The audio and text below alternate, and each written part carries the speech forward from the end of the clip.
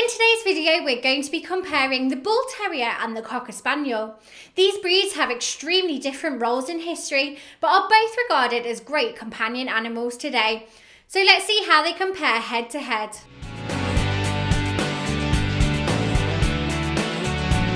Welcome back to the Fenrir Bull Terrier Show. My name is Rachel and I'm the co-founder here at FenrirCanineLeaders.com. This channel is dedicated to helping you learn everything you could possibly want to know about Bull Terriers, then how to become high-level canine leaders who can raise perfect Bull Terrier companions.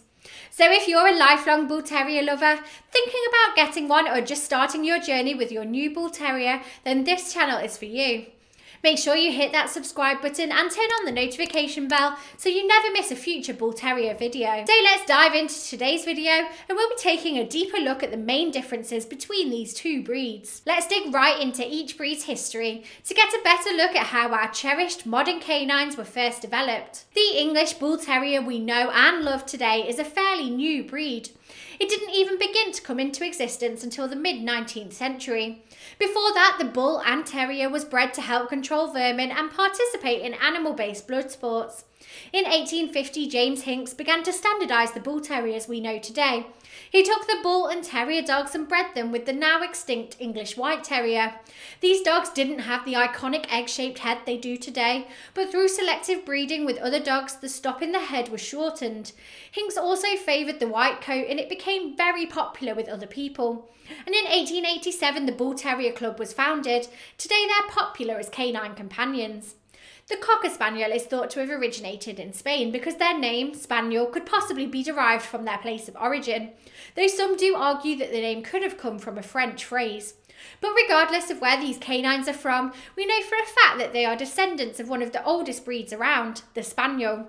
There are records of these dogs back as far as the 14th and 15th centuries, although many believe that the Spaniel appeared in England far before that. Spaniels were originally bred to flush out game and drive them towards the hunter, but over time they started to be used as gun dogs instead.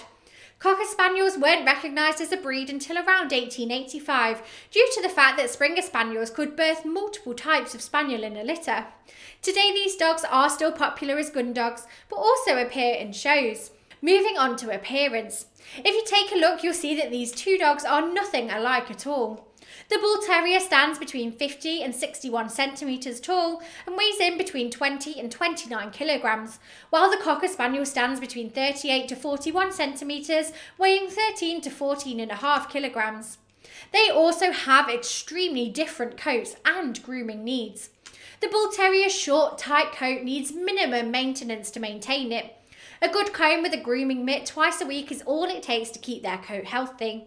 But it's also important to check for acne and other skin conditions, as this breed is prone to them.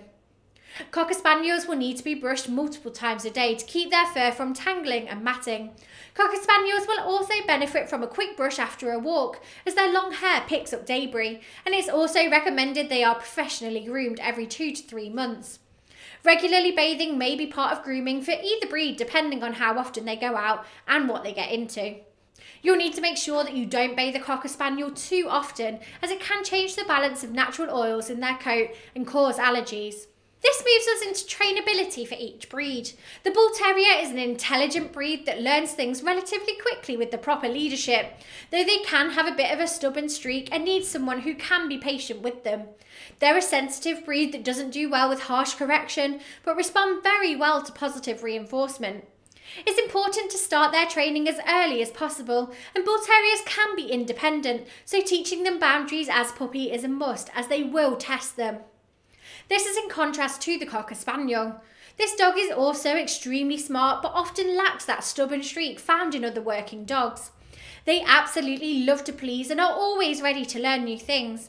This makes for a highly trainable canine companion, but as always, it's best to start training as early as possible to lay a good foundation for the dog, and consistent training is the key to success. Even housebreaking a Cocker Spaniel is said to be easy because the breed tends to hang on to every word, and they'll quickly learn where they're supposed to go. Both of these dogs can make a wonderful canine companion for the right family.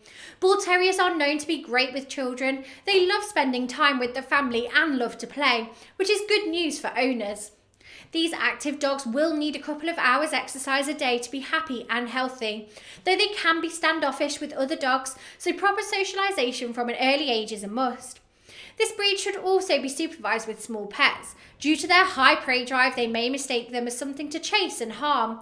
But with that said, a Bull Terrier raised around small animals is normally fine with them. Meanwhile, the Cocker Spaniel has earned itself a reputation as a wonderful family pet because they're so patient. Their patient nature makes them tolerant of children of any age. This dog is also extremely social by nature, and they normally get along well with other dogs and family pets such as cats, but it's still advised to supervise any pet introductions just in case, as you wouldn't want it to become more stressful than it may already be. In either case, you'll find yourself a great companion in either breed. The Bull Terrier and Cocker Spaniel are both great with children, even though they should be supervised with younger kids. The biggest difference is that the Bull Terrier may need some extra training if your family already has a feline or other small pet. I really hope that you enjoyed today's video. If so, make sure you hit that like button, get involved down in the comments section below, and don't forget that if you're new here to make sure you subscribe.